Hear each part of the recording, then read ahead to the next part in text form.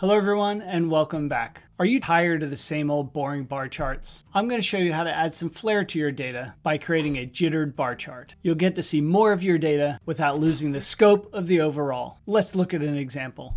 Here we have the count of basketball players based on their heights, and it's a simple bar chart, but we could add some flair to it by creating this jittered bar chart. Each dot represents a player, but you can still see the overall shape of the data. How do we build that? To create a jittered bar chart, all we need to do is create a bit of noise around the x-axis and the y-axis. It'll add more granularity to your data, prevent overlapping, and give your chart a unique look. Try it out, and I bet you'll impress your colleagues with your new skills. Let's get started. If you're new here, my name's Andy. I'm the global head coach of the Data School, and I created this channel to help you become a great data analyst. Today, we're going to be focusing on building a jittered bar chart in Tableau. This example is going to use the Superstore dataset. We're going to look at how many customers made a purchase in each quarter of each year. We're going to get that overall shape to understand the volume of customers, and we're going to see each individual customer as a dot. To do that, let's start by dragging order date to the columns and hit the plus sign next to year to split it out by quarters. Change the fit from standard to entire view to make it fill the whole space. Drag customer name to the detail shelf. Change the mark type to a circle. Now we need to add our noise on our X and our Y axes. Create a new calculated field. I'm going to call this one total customers. And all it's going to be is the index function. The index function allows us to create an order for each of the customers. So in other words, if there's 100 customers, the index will go from 1 to 100. So they'll scale up. Let's drag that field to our rows. For our columns, we're going to use the random function. Create another calculated field. I'm going to call this one jitter.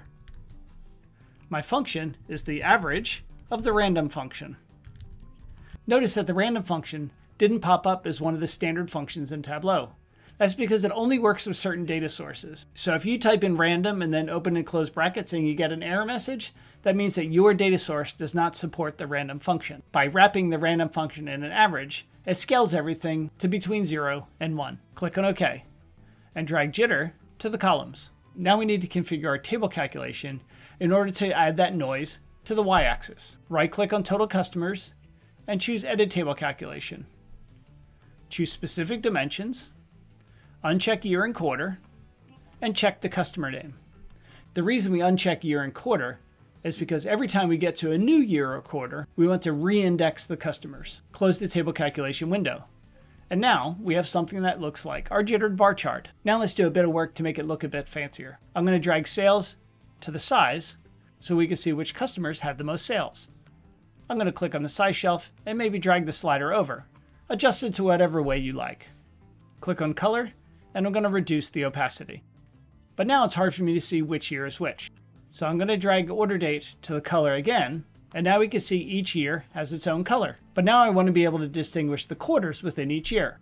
So click the plus sign next to year on the color shelf, and when quarter appears, click on the dots to the left and choose color. And now both year and quarter are on color. 2019 is in blue, 2020 is in orange, etc. But within each quarter, the colors have a slightly different color, going from darkest to lightest. Right-click on the view and choose Format. Go to the Lines option and turn off your grid lines. Turn off your zero lines. Right-click on the jitter field on the columns and uncheck Show Header. Right-click on it again and uncheck Include in Tooltip. Right-click on Total Customers. Uncheck Include in Tooltip. And now, when we hover over a dot, we can see the customer, the quarter, and the amount of sales for that customer in that quarter. I hope you enjoyed this tip. Now you can create a nice looking bar chart that adds more granularity to the data, but it doesn't lose the overall shape. I hope you found it helpful. If you did, please give it a like. And don't forget to click on subscribe. I don't want you to miss any of the videos I create. Have a good day.